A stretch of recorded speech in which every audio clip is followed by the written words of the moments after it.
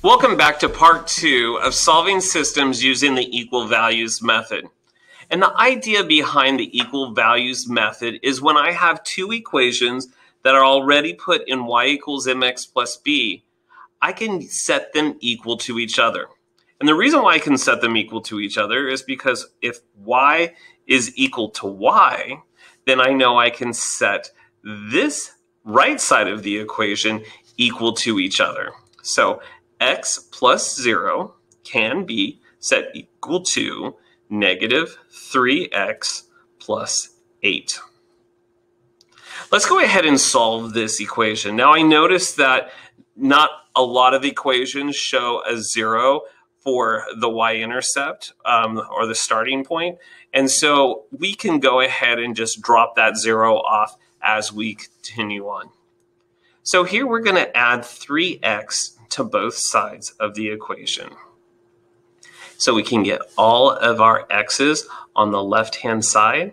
And remember, when I don't see a coefficient in front of my x, it really is a positive 1.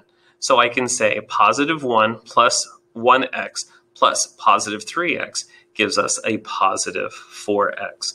I can go ahead and drop that 0 and say 4x is going to equal 8. And the negative 3x plus 3x is equal to 0, and so that also gets dropped off as well. When I go ahead and divide both sides by the coefficient, we are going to have a value, x value is going to equal 2.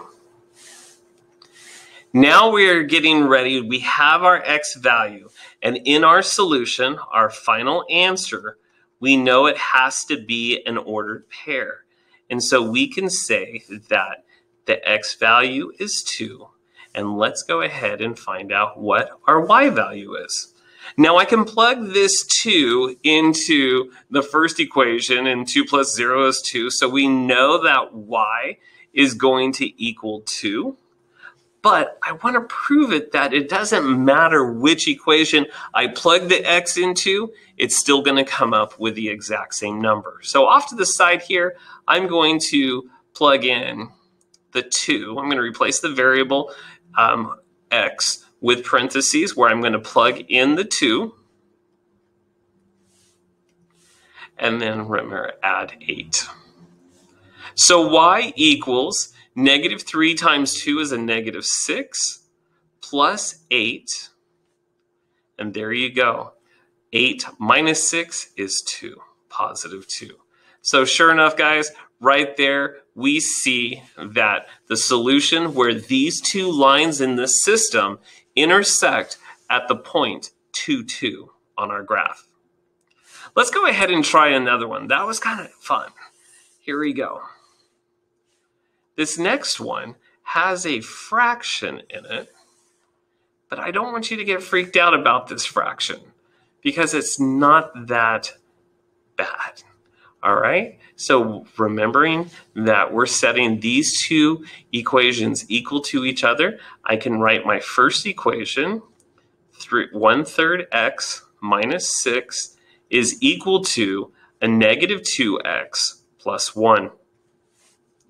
Now, with having a fraction into our equation, we might do something that you might have heard of called fraction busters. We're going to get rid of that fraction by multiplying the denominator on both sides. So the denominator is 3, so I'm going to multiply 3 on both sides. Because 3 times 1 is 3, and 3 divided by 3 gives me x, 1x. Also, I could say that this 3 cancels out with this 3, leaving me left over with 1. But I have to distribute to both sides, both terms in the parentheses. So 3 times a negative 6 is a negative 18. Therefore, I also have to distribute to both terms, and 3 times a negative 2x is a negative 6x. And 3 times a positive 1 is a positive 3. So now let's get all our x's onto the left and all the numbers on to the right, or the constants onto the right. So I'm going to add its inverse, negative 6x plus 6x, on both sides. And remember what we said, that this x by itself is really a positive 1. So therefore, 1x plus 6x is 7x minus 18, keeping our equal signs in line with each other. Negative 6x plus 6x cancels out, or it equals 0, and so that drops off. And then we will go ahead and bring down our positive 3.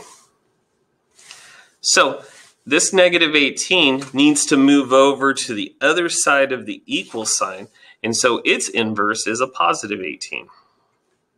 So I'm going to add a positive 18 to the 3. This equals 0. I'm going to bring down my 7x, and 18 plus 3 is a positive 21. Let's go ahead and divide by my coefficient of 7. Therefore,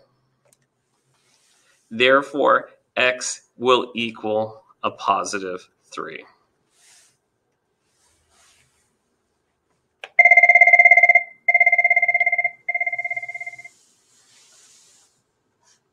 Right here. Now, here we go with y equals a negative 2 times replacing that x with the parentheses, plus 1. We're going to plug in a positive 3. So here we have 1/3 x. I could put it into 1/3. You could choose.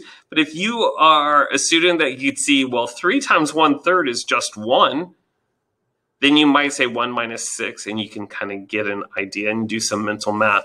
But here we are in our equation. Y equals, let's see, a negative 2 times 3 is a negative 6 plus 1. And when y is equal to a negative 5. And that's our final answer. So the solution, or the answer where these two lines intersect, is at the point of 3, negative 5. So ladies and gentlemen, I hope that helped you in solving the following systems by using the equal values method.